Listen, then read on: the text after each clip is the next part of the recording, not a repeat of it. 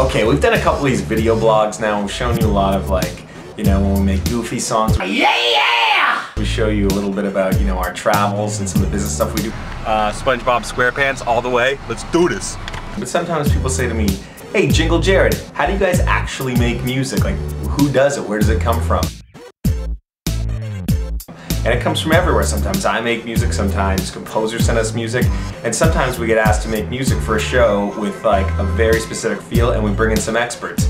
In this case, we're doing an open for an MTV show, and we decided to bring in some celebrity credibility. Will Berman, who plays drums in MGMT, came in with my friend, who's an amazing professional guitarist, Richard Ruggiero, and there's a little bit of what happened. Check it out. I have a martini in hand, and we are here with Richard, amazing guitarist and the star of Funnel of Darkness on IFC.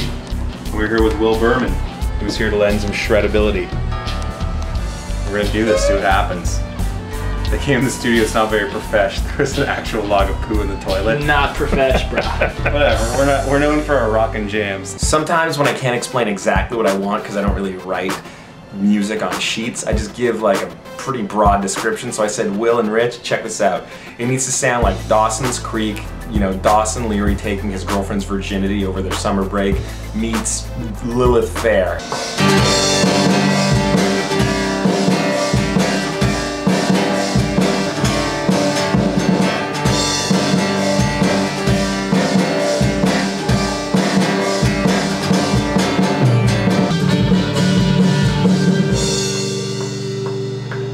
That just gave me a boner.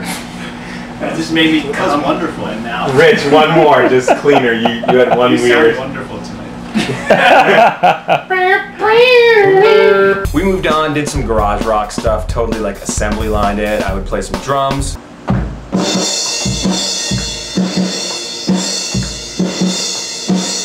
Rich would play some guitar. And then Will would finish off the cleaner playing some sick leads.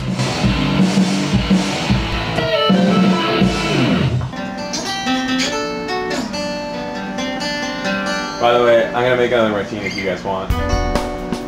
We had some drinks, things started to get loose, and I feel like we really only started to hit our stride, you know, 3 or 4 martinis into it. What hasn't been done? I've gotten so many places already. What has not been done, Evan? We got power chords, harmonies. We did a fast one, we did kind of a slower one. Let's just call it. Whoops.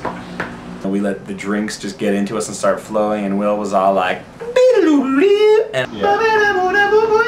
And I was referring to guitar tones as juicy tones. And be a juicier tone on there, like really like round kind of thing, like exactly like that, Mark Bowen.